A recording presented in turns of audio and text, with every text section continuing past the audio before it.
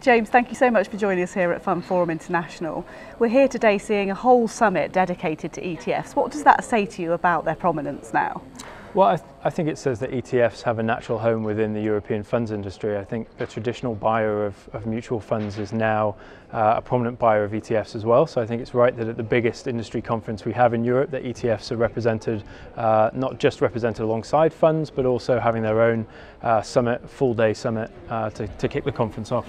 Where are ETFs, what's their reputation at the moment, if you like? I think we're in a pretty good place. I think we've come from a place of a lot of misunderstandings. I still think there's a lot of investor education to go.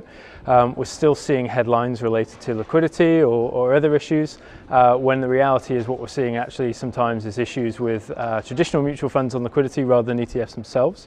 I still think there's a huge gap in investor education for ETFs, not just how investors should use them, how they should think about them, but on some of the structural aspects that make ETFs different. So for example, this idea of a secondary market as opposed to just a primary market and being able to transact ETFs. What are the benefits of ETFs for people? What do they need to know? Well, so I think ETFs can bring a lot of benefits to different portfolios, and it depends who you are and how you're constructing the portfolios. I think transparency has got to be forefront of the benefits for me. ETFs provide transparency at all times on their daily holdings. That allows businesses such as us to have a lot more confidence in exactly what we're investing in, to model our risk with a greater degree of accuracy on a day-to-day basis. I think ETFs offer choice. We're at nearly 2,000 ETFs listed on the London Stock Exchange. There is a choice of index exposure for everybody. When we look at US equities, it isn't just a simple approach of tracking the market by following the S&P 500. There are lots of different ways that we can access different themes or different factors through ETFs. And often at times we can do it with a lot of efficiency and a lot of cost saving as well. You introduced that tracking word there. People have talked about ETFs as being sort of too passive and not giving those returns. What would you say to them? I think the thing about ETFs is they are probably best brought to life in an active asset allocation process. Much like passive trackers, the reason that retail investors have often struggled to use them is that often you need to have an active asset allocation overlay. I still think that's true of ETFs. I think to use that breadth of products, you're going to have sort of an investment strategy and an asset allocation behind it. But I think ETFs can offer a really differentiated exposure to a lot of other index style investments.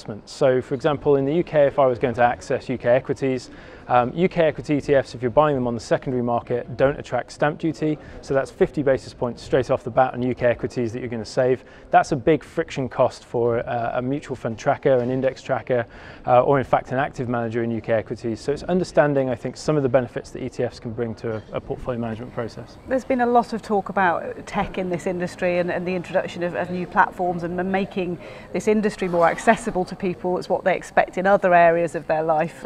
How is that developing, and how can ETFs fit into that picture in terms of access for people? Yeah, so I think we've seen sort of two things happen. One is increasingly I think data on active performance has become available to a wider range of investors, and some of that has been somewhat unencouraging. I think the second aspect that we're seeing is that investors are going back to basics with that in mind, focusing on asset allocation that we know drives the bulk of an investor's portfolios, returns, and ETFs really are an asset allocator's toolbox. As I said, that choice, that transparency, the low cost, the availability of them to investors across Europe means that actually if there's an asset or a type of factor that you want to buy, there's probably an ETF for it, and it's probably quite an efficient way of gaining access to it. So that's really where I would see that sort of progressing. People could perhaps see it as a safer option, if there is such a thing in this climate at the moment. Yeah, I wouldn't want to say safer, but what I would say is that what we've seen in the ETF market is a growth in asset allocation models that are focused around ETFs. Part of that has been driven by a more sort of tech-savvy digital approach, of which Nutmeg would probably be included in.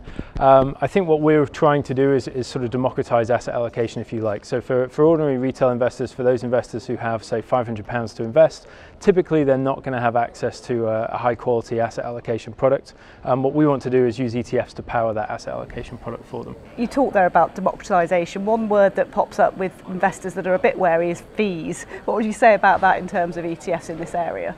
So I think there probably hasn't been enough focus on fees in the past from investors. At Nutmeg, we see fees as the number one way that we can improve an outcome. So if we can reduce somebody's fee, structurally we are going to improve that outcome, and actually with compounding over time, you materially improve the outcome by reducing fees by only a small amount. So ETFs have a large part to play in it. I think you still require the asset allocation strategy behind the ETFs to really utilize them to their maximum degree, but clearly much lower costs coming from structures like ETFs are providing less of a drag on performance, and that compounded over time is resulting in materially better client outcomes. You're taking part in the event today. What do you hope to impart to the audience, and indeed what do you hope to glean while you're here? So I think for me, what I'd like to glean a little bit more information on ESG, how others are approaching ESG manager selection. What can we learn from the active fund selectors in the passive world about how we should approach ESG in a passive fund selection? So James, there are two summits running alongside each other here. There's the ETFs one, and then there's the ESG one, and that's something you're interested in both parts of. It's integral to what you do.